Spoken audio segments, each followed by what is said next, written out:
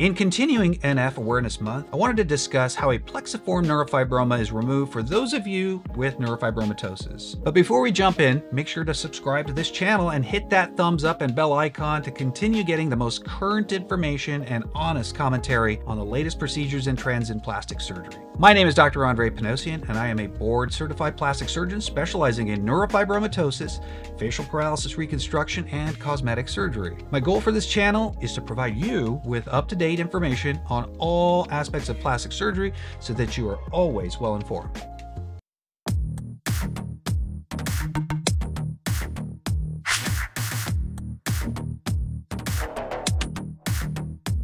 Previously, we discussed when to seek surgical intervention for neurofibromatosis. I will leave that link in the description in case you haven't watched that video. Plexiform neurofibromas are large, diffuse masses that can pose significant challenges to reconstruction. Their name is derived from the fact that these tumors exhibit different patterns and cell types related to nerve sheaths, which are the outer lining cells of peripheral nerves. These tumors usually have no definite border and behave differently than the smaller segmental tumors, which are more isolated and well-defined. On the surface, plexiform neurofibromas usually have noticeable hyperpigmentation or darkening of the skin, similar to a large birthmark. Sometimes these areas will also have coarse hair growing over them. Internally, plexiform neurofibromas have a variety of appearances, from fleshy and solid to gray and gelatinous. There's usually no definitive boundary to these tumors, as mentioned before, which often means that we inevitably leave some tumor behind whenever we try to remove them. So what's the strategy for removal if we can't get rid of these tumors completely? In surgery, we always have to determine and distinguish if something is benign or malignant. That will then dictate the aggressiveness of the approach in conjunction with the symptoms these tumors are causing. In other words, we go after malignant tumors more aggressively than benign tumors. Of course, removing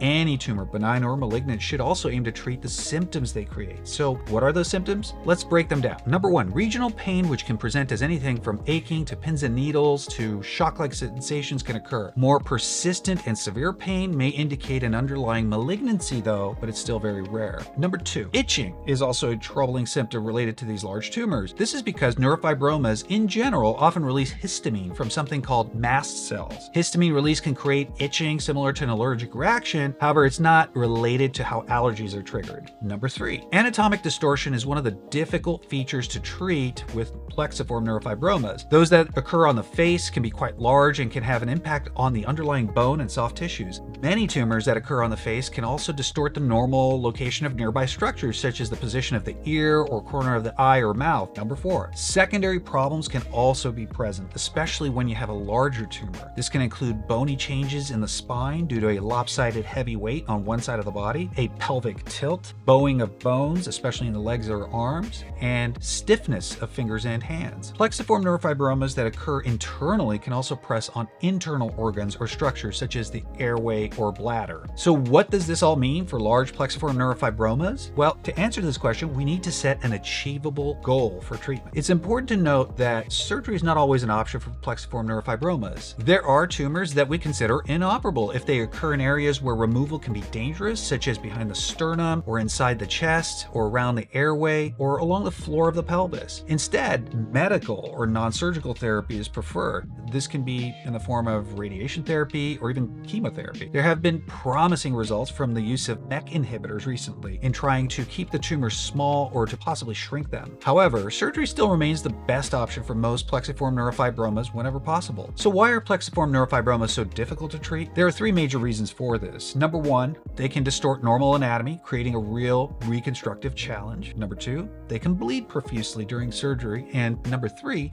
they have poor circulation. Let's take these separately. Many plexiform neurofibromas present as very large masses that occupy and distort anatomy. For example, tumors on the face can displace the ear or eye. They can also extend into dangerous areas such as the large neck blood vessels. They can also sit on top of vital nerves over the extremity. These tumors can soften the overlying skin, anchoring ligaments to create significant laxity or drooping effect. They can also infiltrate and displace muscle and fat while producing bone abnormalities. The removal process must be simultaneously planned with the reconstruction that will be needed. This means that pre-op planning is essential whenever these tumors are tackled. Questions such as how much tumor can be removed safely, what suspension procedures will be needed, what critical nerves should be avoided, and where to place incisions must all be answered before entering the operating room. In addition, plexiform neurofibromas can bleed profusely. This is believed to be related to a large amount of histamine release when cutting into them. Histamine tends to block the action of platelets, which are involved in clotting. Depending upon the size and extent of the tumor, a possible blood transfusion may even be required at the time of surgery. Many surgeons unfamiliar with plexiform neurofibromas are often taken aback by how much bleeding occurs at the outset of the surgery and are then forced to prematurely abort the surgery. Finally, as vascular as these tumors may seem at the time of surgery, their circulation is actually quite poor and disorganized. Care must be taken to avoid too much tension on the skin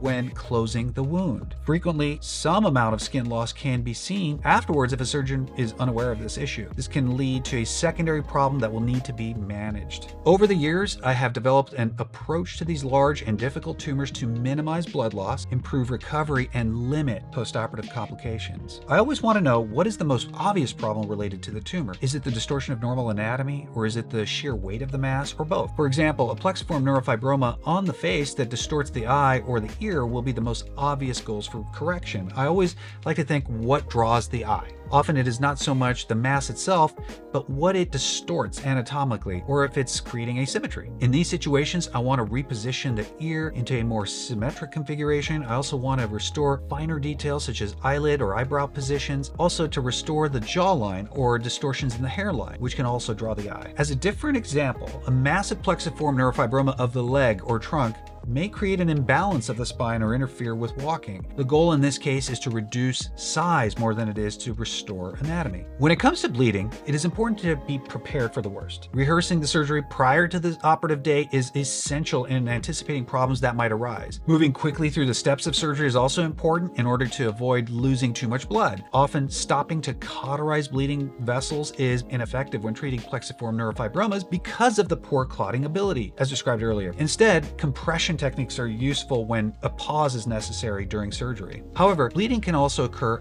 after surgery is completed. In these situations, this might require a trip back to the operating room to stop the bleeding and to evacuate a hematoma. Over the years, I have transitioned from using drains for this purpose to a technique of closing the underlying tissues with stitches. This effectively closes off the dead space created when the bulk of the tumor is removed, thereby preventing blood from accumulating in that space. Avoidance of a drain is not always possible, but it's great for patient comfort whenever we don't need to use one. Finally, we need to be able to reliably close the resulting wound when a plexiform neurofibroma is removed. This means that the initial placement of the incisions is crucial in terms of preserving vascularity of the skin as much as it is for concealing the scars whenever possible. In addition, closing skin should never be under tension so that the incisions heal without separating or creating an open wound. Sometimes removing a plexiform neurofibroma may require more than one surgery. We call this staged excision. This is done in order to avoid some of the issues we already discussed, such as excessive bleeding or straining the vascular supply of the overlying skin. For very large plexiform neurofibromas, this is my preferred approach to not only avoid post-operative complications, but to get predictable,